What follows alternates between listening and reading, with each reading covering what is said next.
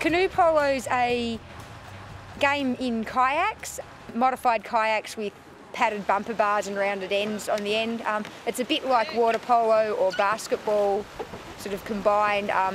You use the skills of kayaking, but then in a team, throwing a ball around, passing to your teammates. You've got a goal and you have a goalkeeper who can be anyone on the team who protects that using their paddle raised up in the air to bat the ball away from the goal. Now, as far as the actual sport itself is played with 5 players on each team on the water at any one time. You can have up to 8 players in a team, so you have 3 substitutes. It's played on a 35-metre long pitch by 25 metres wide. The goals are a 1.5 by 1 metre rectangle suspended 2 metres above the field of play.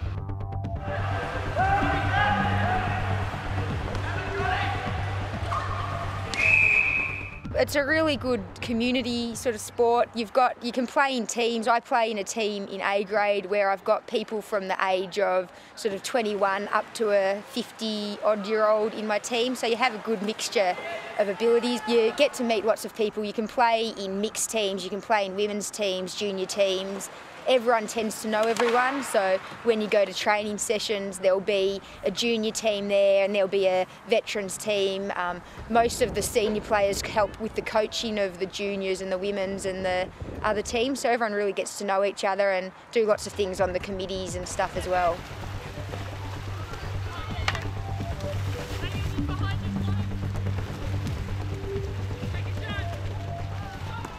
There's different women's teams. There's a state women's team and a national women's team. The national women's team usually starts their training and stuff about 2 years out from the World Championships. They go to training camps between every month to every 2 to 3 months, depending on how close it is to the event.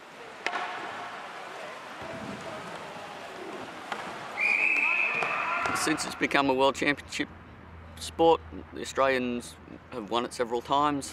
And it is now played, I think, in somewhere in the region of about 40 different countries worldwide.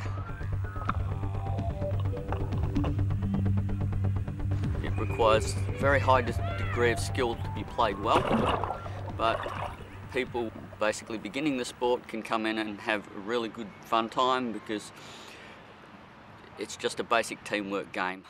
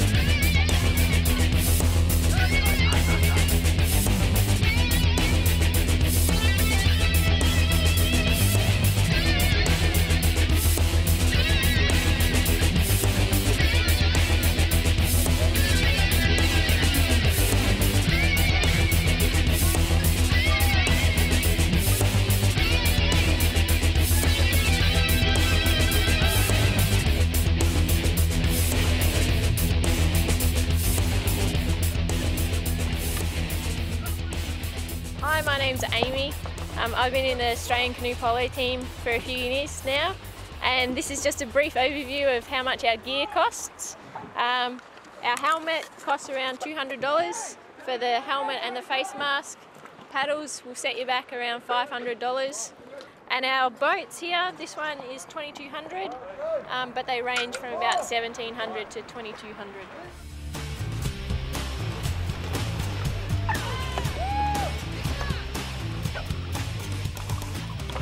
Canoe polo is not my job. We do it in our spare time, so I work as a teacher during the day, and then either when training for national teams, you either train in the morning or the afternoon or both, and then takes up a fair amount of your weekends as you do sort of 2 or 3 sessions in a boat on a weekend as well.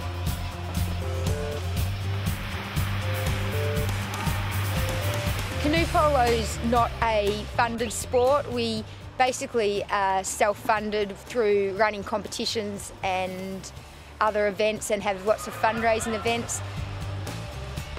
There's not much sort of government support like Olympic sports. Most of the government support for canoeing goes to slalom and your sprint, which are your Olympic sports. So Canoe Polo gets bits and pieces, but not heaps to go to national teams. If you do get it, it goes to sort of development and things like that.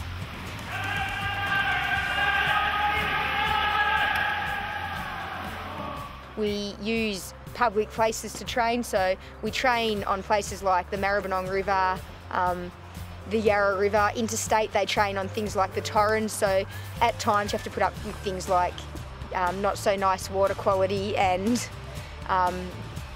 don't have many facilities. We're lucky here that we have a canoe club.